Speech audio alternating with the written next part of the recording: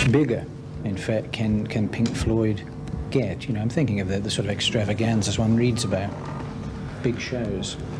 I mean, if one sets out to top what one's ever done before, scale-wise, every time, you've got to come to a limit at some point. We just try to do a new show, something different, every time.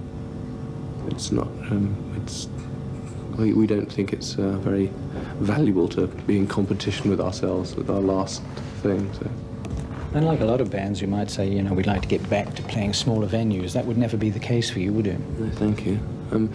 You know, we all have the opportunity. I have the opportunity to just play as small venues as I want, pubs and clubs in England if I want to with other people. I've done a solo tour 3 years ago, which was playing in sort of theatres, 3,000 up to the sort of arena size, 15,000 seaters, on a slightly smaller scale. It's great fun, but Pink Floyd works better in a largish place. Do the charts mean anything to you at all? The charts? Well, as an indicator of sales success, they mean something, yes. What about the singles charts?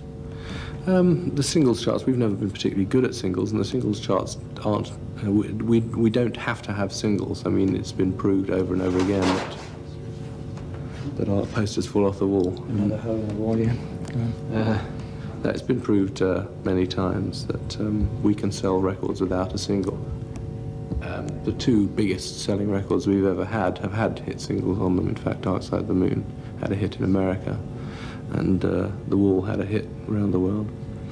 But you know, we've done very, very respectable sales on albums like Wish You Here and Animals, and this one without a hit single. So it's not something that's absolutely vital. One doesn't hear a whiff of scandal about Pink Floyd. You seem able to lead fairly normal lives. Is that the way you work it? It's very nice to, you know, have all that this success brings us and not have to cultivate the personality as such. I mean, a lot of people have to. Their careers depend on it, you know, on their own personal flamboyant lifestyle, or apparently flamboyant lifestyle. We don't do it just for the money or for the audiences. I mean, we do it for our own satisfaction. I mean, is the name Pink Floyd the important thing? Of course it's important. It's important to me. It's important to us. I mean, I have spent 20 years of my life working on building that name up.